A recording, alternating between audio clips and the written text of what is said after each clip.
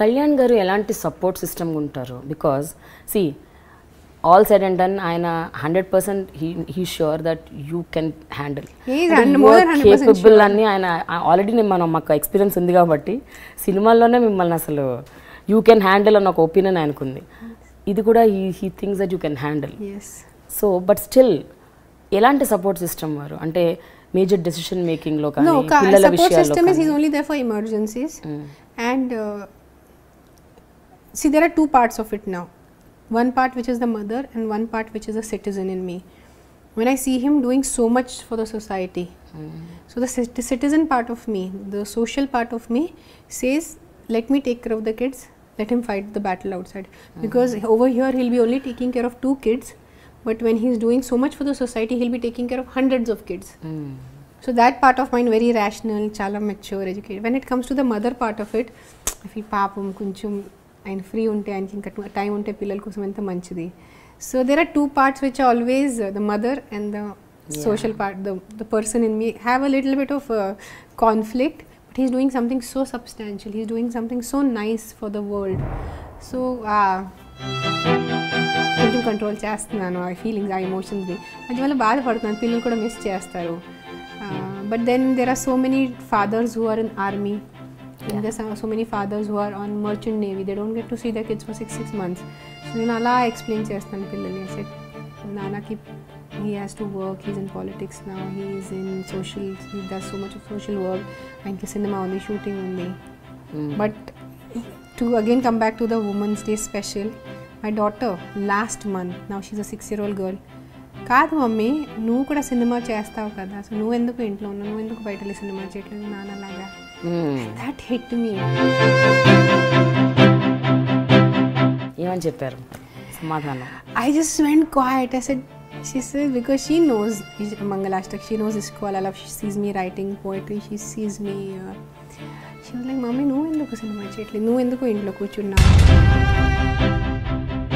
I said, I made a joke out of it for her sake. I said, నేను వెళ్ళి cinema చేస్తే shooting చేస్తే నీకు ఎవరు చూసుకుంటారు, నీ తిండి ఎవరు పెడతారు, నీకు స్కూల్ ఎవరు పంపిస్తారు, కానీ నాన్న కూడా చేయట్లేదు కదా, సో నువ్వు కూడా చేయాలి కదా. That's the time I realized the concept of women, men, working women. We so easily give up. For us, it's not even a sacrifice. For us, it is a way of life. Even though you're talented, even though you have the credibility to be a working woman, we tend to push that aside and let the mother in us dominate. That is a dharma. Because if I do not give time to my child, and unfortunately my work lies in Bombay, like filmmaking lies in Bombay, I'm in Pune. So for me, if I have to make a film, if I would have been in Bombay, it would have been easier for me. Or if I would have been in Hyderabad or Chennai, where the industry is there. For me, I live in Pune, my industry is in Bombay. So if I have to work, I have to travel a lot and I have to be in Bombay. Shooting కోసం కానీ post production కోసం కానీ. So she asked, mummy నువ్వు ఎందుకు cinema చేయట్లేదు? అసలు నేను చేస్తాను, కొంచెం పెద్ద అయిన తర్వాత నేను చేస్తాను, ఇంకా చిన్న మా పాప కదా, ఇప్పుడు నీ మమ్మీ కావాలి కదా, you'll miss me knife I go for shooting. So ఆ mummy I'll miss you. Then I said then నాకు కొంచెం I said let me just ask her. I said don't you miss నానా when he shooting? So I miss నానా, but నువ్వు ఉన్నావు కదా, నా అంత మిస్ చేయను.